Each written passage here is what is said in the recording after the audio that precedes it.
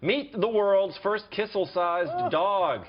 Freddy the Great Dane stands at 7 feet 6 inches and weighs over 200 pounds, making him the world's biggest dog. His favorite snack is a whole roast chicken and small children in the neighborhood. He's also chewed through 23 sofas.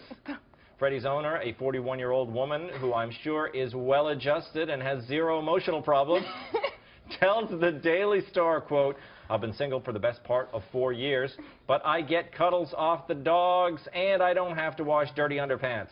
She adds, "They are children to me because I haven't had any kids. They need me and it's quite nice to be needed." That is true. It's nice to be needed, right, Seth? How many giant dogs does she have? She's saying they. Is the one dog several dogs to her? Well, that's her biggest. It's her biggest dog. That's her biggest dog? Yes. The other dogs are slightly smaller? Yes.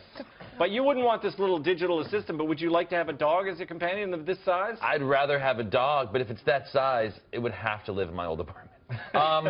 I think, I don't know, how often can she have sex with this dog? That's the thing. That's the real. That is illegal, sir. That's the real issue. Yeah. No matter how tall the dog.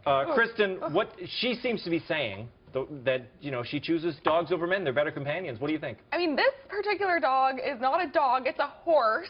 I have a dog that's like 5 pounds, and sometimes he poops in my apartment, and I have to pick up his poops. Imagine what this woman has to deal with. It's like 100 times that.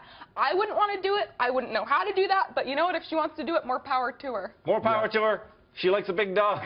Camille? She suggested she doesn't have to wash dirty underwear anymore. She still has to wash her underwear, even though she owns this dog. It's still the rule. It is true. Who do you think she was talking about? Was she talking about a potential man or children? What was she? I do think about my own dog, who's 80 pounds, and you know, when he stands up, he's about my height. Big dog. He's a big dog. He's not that big.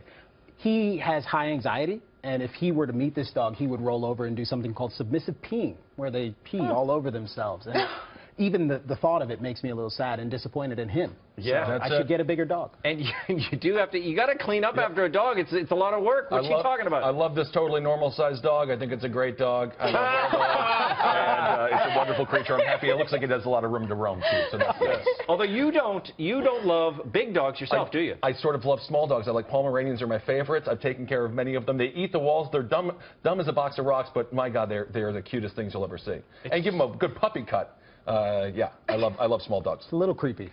Well, you know, if I honestly, I will probably end up just like this woman, but surrounded by Chihuahuas and Malteses and the whole series of small things. You like the little dogs. It's just a weird. It's the contrast, right? Yeah. Okay. Exactly.